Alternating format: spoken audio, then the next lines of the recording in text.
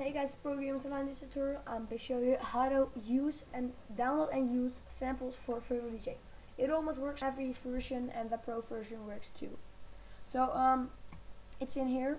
The link is in the description. And click the download button in here.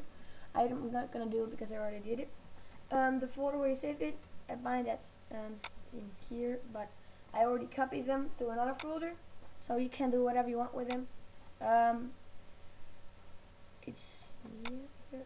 So this is it, and it's very easy to use. They're all WAV files.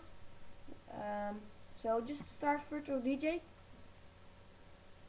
and you have to wait for a couple of seconds. There it is. You can click the sample button, and I already got some samples, but just click this circle around here and click load and choose a sample.